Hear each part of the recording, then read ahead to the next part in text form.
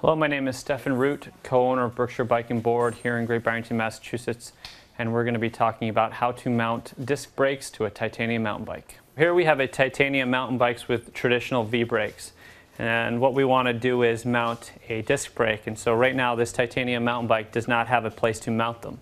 So what we need to do is have a disc tab welded to this frame. Once you've found a manufacturer or a welder to weld a disc tab onto your titanium mountain bike, it will look a lot like this. So once we have this disc tab, now we can mount a disc brake.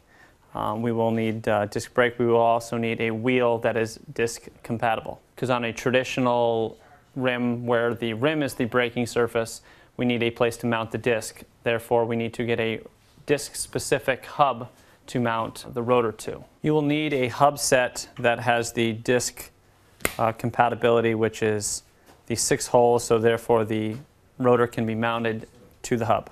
So that is what you need to do to install disc brakes on a titanium mountain bike. My name is Stephen Root, co-owner of Berkshire Bike and Board.